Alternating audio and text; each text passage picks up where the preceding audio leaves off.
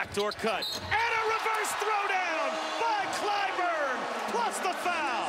How good was that? Sports Center top 10 nominee, Stephen Bardo? A top 10 nominee and the bitter beer face at the end. With a highlight reel moment, this is the first 2-point goal of the night for Iowa State, and it was pretty. You may not be able to handle the basketball. The lob and the finish by Will Clyburn. That's his second first half highlight dunk.